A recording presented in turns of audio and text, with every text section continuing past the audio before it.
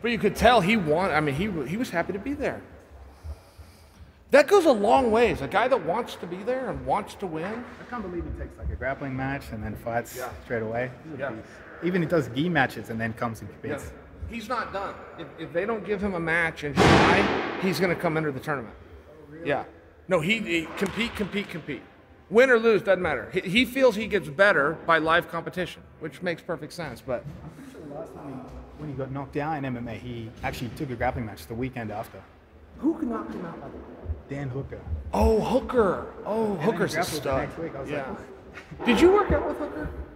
I did train at City Kickboxing, but I did cage wrestling, wall wrestling with Israel, but Hooker wasn't there that day. Oh, you did work out with Israel? Because then you were in the camp. You were in the camp with Whitaker. Am I making that up? You were Robert Whitaker. Yeah. So I trained with Whitaker for maybe 9 days. Okay. But leading up to his, I believe he was meant to face Rocco, but he ended up having to pull out. Oh no, Gastelum, and he had to pull out. He pulled it. Yeah, the stomach.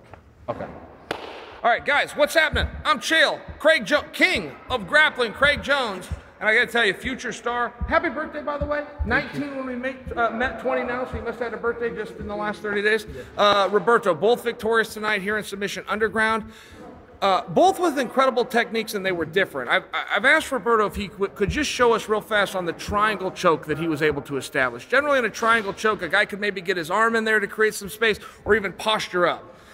His opponent, Don Stoner, was able to do neither. In fact, he had an arm in there, he took it out, he was so uncomfortable, he was able to gain his posture. Roberto, I was hoping you could show us with the great Craig Jones how you got that position so quickly, but also how you stopped your opponent from creating some space.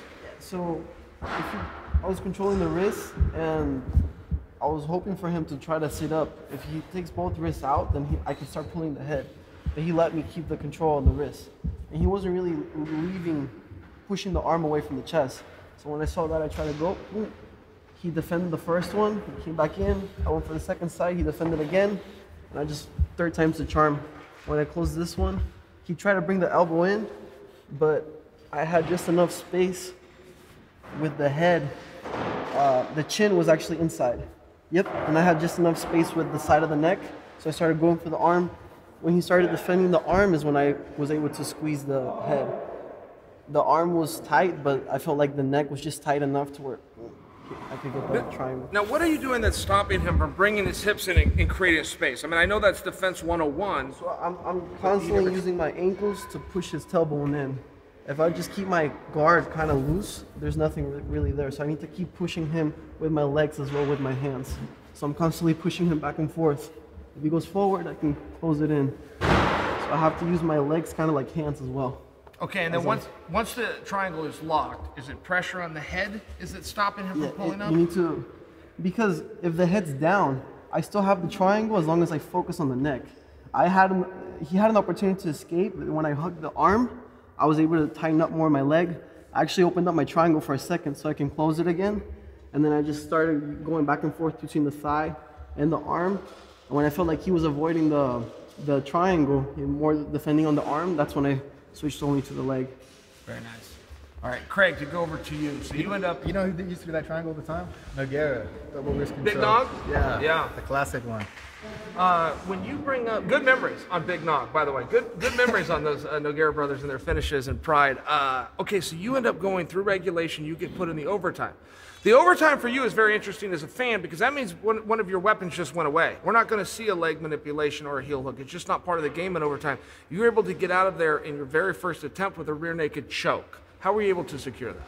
So, actually, in our original match years ago, I tried to set up the same sort of strangle from here, right? So, I was having trouble getting in between the shoulder and the chin here. I was having trouble getting space. So, what I started to do was set up the rear naked strangle with the arm in. And if Roberto doesn't move his arm, we're going to generate pressure to tap. But if he starts to relieve pressure by lifting his elbow, he starts to make space in front of the shoulder. We can go back to a regular strangle. So for controlling on the strangle side arm here, I start to try and apply pressure, rear naked strangle with the arm in. And you see he's going to defend that by opening his shoulder to give himself room to breathe between the shoulder and neck. And that starts to allow me to slip the hand back in. So this is a game of you feeling pressure and then releasing, he goes out, you slip in. Got it. And also, even if I'm not strangling from this, he can't move his shoulders, he can't create an angle here. So it's even a static sort of hold to allow me to develop a bit of ride time in this position. All right, very nice. Guys, there is some technique, and I will tell you, we don't do a lot of technique here. When you have two of the best guys in the world, when you have the king and possibly the future generation, I thought it was important that people see some of the intricacies. I want to thank Roberto, thank Craig Jones, thank all of you for watching. Until next time, this is Beyond the Fight.